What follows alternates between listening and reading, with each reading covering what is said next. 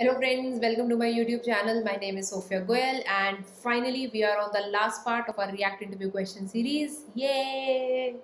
Okay, so this yay is not for me, this is for you. I hope you understand that. How will I benefit with that? Okay, fine. I'm just kidding. Yay is for me also because it is completed for my part. Like I have completed my part also, so I'm very excited about that.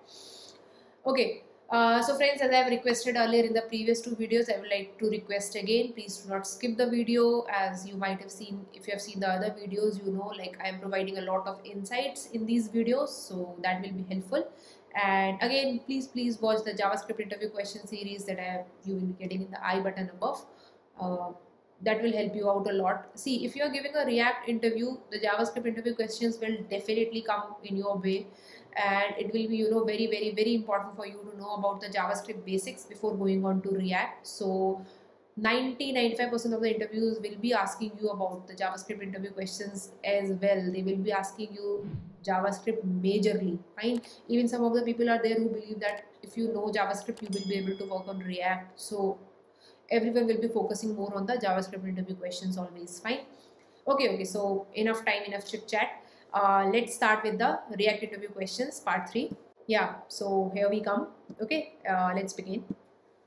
Oh, so first question is, what are pure components? Okay, so if you have used the class-based components, there are pure components there, and I don't know like how much you have used it. I have not used it too much, but they are used widely, and people ask a lot of questions about these components, like what are pure components, what are the advantages and disadvantages of pure components, and how they are helping you out. And there was one person, उसने मुझे बहुत घुमाया ये pure components पे. Like he kept asking me a lot of questions. I told him the advantages, I told him the disadvantages. Then he said that because of this small disadvantage, you will not be using the pure component, you will not be using the benefit of pure component.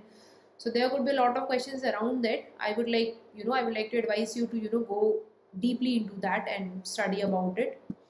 Fine. The next question is, what is use effect hook? See, friends, I told you in the previous video that they will ask about the hooks, and you definitely need to know about the use state and use effect hook, even if you have not used it professionally or in your offices.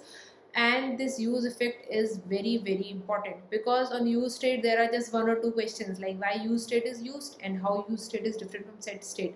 But on this use effect hook, since it gives you a lot of functionalities, a lot of variations, so there are again a lot of questions on the usage of this use effect hook. Fine. So the one question will be, how can we call it once? The next could be, what happens if we do not pass a dependency array? So again, it has this one callback function, and another is this dependency array, which is optional. Fine. The next question is like how to do cleanup, or how to use it, like component will unmount, for what purpose we use component will unmount is for unmounting. So how we can do this in a use effect hook? See, the benefit of using use effect is there were various lifecycle methods in class-based components which can be used in this single use effect hook. But now how use effect is differentiating between those components, and how use effect is doing their functionality or following their functionality in itself, you need to know about that completely. So these are the related questions to that only. And again, like how to call it on the basis of specific parameters. So this question could be like, for example, there are only so and so details, you want to render the component on the basis of those details only, you don't want to render it again and again. What will you do, or how will you pass in the dependency array? What are the things that needs to be passed there? Fine. The next question will be, why functional components are better than class-based components? Okay, so yeah, like earlier the state was not there in the functional component, it was there only in the class-based components, but now we can have the state there also. So why there was a need to create this kind of functionality? What was the requirement of this big update? Now people are moving to functional components, not the class-based components. So like, how are they better than the class-based components? Why people are moving to that? Fine. The next question is, how to pass data from child component to parent component in React. So this is also an important question. Normally what you do is you pass the data from parent to child using props, but there are scenarios when you have something in the child component but you need to get that in the parent component. So how will you do that? How will you accomplish that? The next question is different ways to add styling in React components. See, I told you in the first video that there might be a time when you need to develop something from scratch and you need to decide the architecture. This is the question related to that point of view only. Like there are various ways. Three are specified by React only, but apart from that also there are various ways in which you can add styling to React, and you need to know about all of them, or what are the advantages and disadvantages of all of those stylings that you are using, and then on the basis of your requirement you can decide which one to use. Fine. So first you need to know the different ways to add styling. Okay. The next question is which is the better choice for React state management. Now see, this is related to prop drilling. I told you one issue right in the beginning, in the first video, that there is an issue of prop drilling. So this is the fix for that, making our state management better. Now there is this one thing provided by React, which is the context API, and another is an external library called Redux, which you can use. So now the question comes along like, which is better? And people often can argument that you are using an external library, which will be adding some load.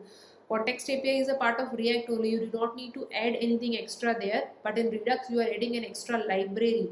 So definitely you need to know like what is the use of Redux, why are we using Redux there, or which one is better, right? Which will be your choice, in what kind of projects you will be using Context API, and where you will be using Redux. Fine.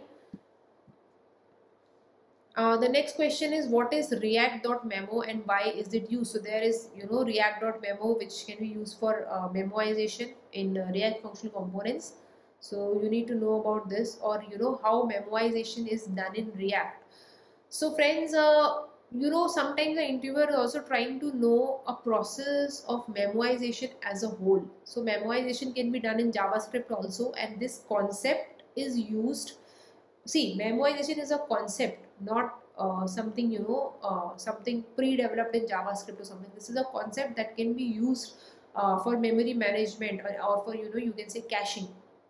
So that is something you should know as a whole, like what is memoization, how memoization is working in JavaScript, why do we need it, then how it is working in React. What happens is sometimes people just know that we have this React.memo which is used for memoization in React, and then when somebody is asking them like as a whole, what is this concept, they don't know about it.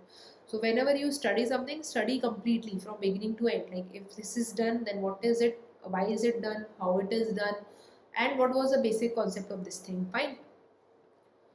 The next thing is, again, you have known like what is React Router DOM, and now in the React Router DOM, if you're using, like if you're not using server-side rendering, or if you're not using React.js, then to navigate to different pages, you need to use this React Router DOM. Now there are other questions, like they have this route parameter. If you are using just only route, what will be the issues? If you want to exactly go to some particular path, then you need to use the exact parameter. So what is the use of that exact? Now there is a switch that is wrapping around the whole all the routes basically. So you need to know like what is the use of switch, what was happening when we were not using switch, and what are the benefits of that. And apart from that, I would say somewhat related to it is a link component that we use instead of ahref there. So these are the things that you need to know in detail, like how it is working and why it is used and what is the use of everything there. So that will also help you out, I hope. Fine. So yeah, I had these 24 questions which I had covered, 8 questions in each video, and it is completed now. Thank you very much. If you have watched the whole series, thank you very much for watching it, and I hope it helps you out. And this is the last video, friends, so I think in this definitely you can tell me like what were the questions that are missed, and what more can be added to these questions, or maybe you can mention in the comment section. I will be putting it in the description or putting it in my pinned comment, so that other people can see those questions as well. And I hope it was helpful. I hope it helped you to clear your interviews.